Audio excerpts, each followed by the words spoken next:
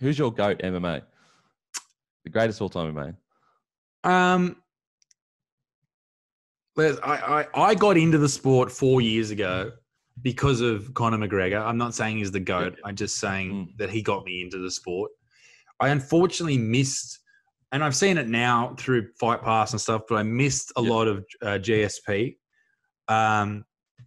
In fact, I think the only fight I saw was his Bisping fight.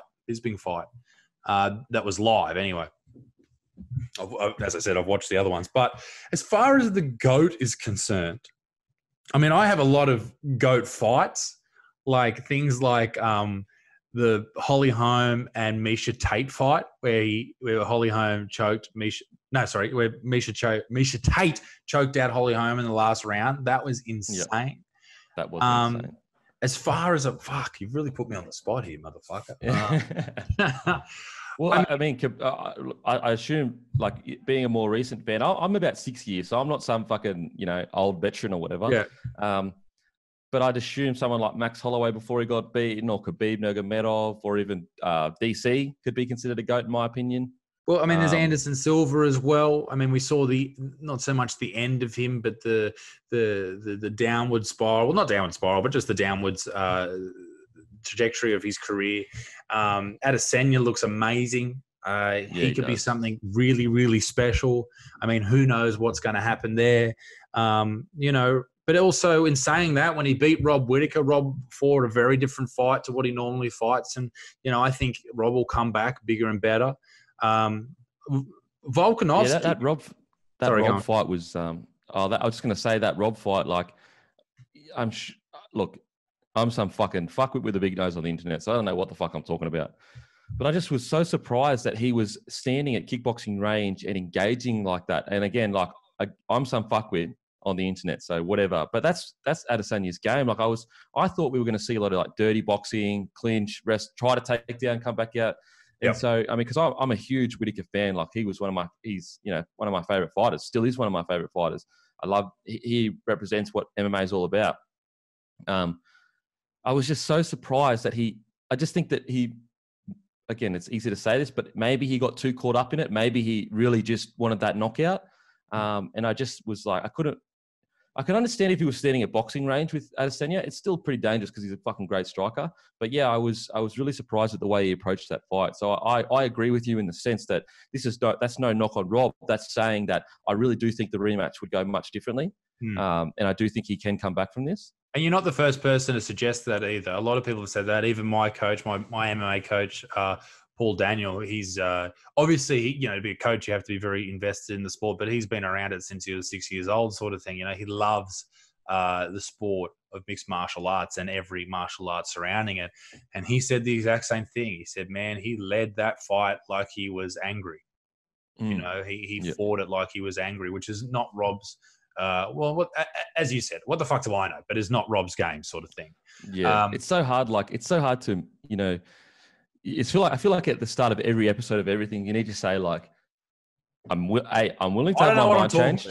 Yeah, I'm willing to have my mind changed. I'm not going to the fucking grave with this. Like, it's just an opinion. I'm probably totally wrong. You know what I mean? At the start of every fucking episode, you just have like a list of shit so that people understand, like, guys, I'm not dying on this hill. Like, I'm just chatting. Well, that's what I can always fall back on because of stand-up. I can say, hey, I'm a comedian. I was just joking, man. It's all good, But yeah, you signed it on a legal document. As far as a GOAT is concerned, that is a hard answer. I love McGregor. And I know a lot of people are saying, oh, you don't know what you're talking about. If you follow the sport, you love McGregor. I just like who he is. I like that whole thing. That's my sort of... How much did the pub punch hurt you? How much of that? Because I was the same. And that, for me, took, like... I could cop the Khabib thing. I could cop all the other stuff. But as soon as I saw that, I was like, I'm still a huge fan. I was still really nervous when he came back to fight Cerrone. And I'm still a huge fan, but he was no longer the Conor McGregor that I knew. And I don't think he could ever be that again. Because, like, for me personally, I don't care how far south you go. I understand fame gets us to us all. I understand. Like, trust me, I've, like, obviously not been in his shoes, but with footy, even when I was young, I could be a dickhead sometimes because I was so, it gets to your head. I get all that. But to go so far south to punch an old guy, I don't care if he said, fuck, mate, I fucking fingered your missus out the back. I don't care what he said. To punch an old dude, like that for me, I was like, mate, fuck me. Like, it is. And it does say something about how blind I am with love and admiration, if you will, because I looked at that and I was just like, didn't see it.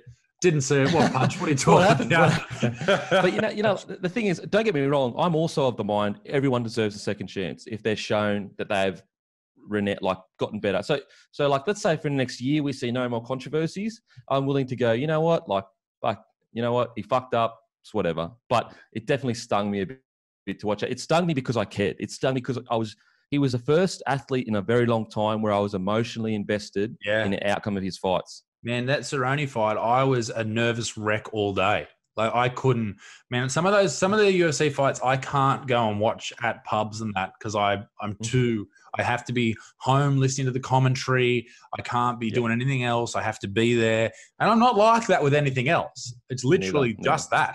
And Origin and things like that. Like I like, I'm a certain weird way about that as well. But yeah, I understand where you're coming from with that. And I completely agree.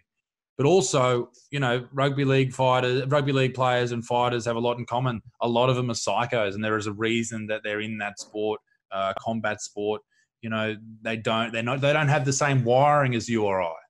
Absolutely. That's a really good point that gets overlooked a lot, I reckon, is the fact that we need to remember it doesn't excuse what they do. It's not sitting there saying, oh, fuck, they can do whatever they want. But when crazy shit happens, remember, these are wild men. They're wild animals. Crazy. They're locked in a cage. They're going to do crazy things. And if they're doing crazy things in a cage, McGregor knocking Aldo out in 6 seconds, then you know what? He might just throw a punch at an 80-year-old man in a pub. These things happen. These things happen, Kempy. Fucking hell. If you can't punch an old bloke in a bar, what is this world What can you do? What's wrong with the world?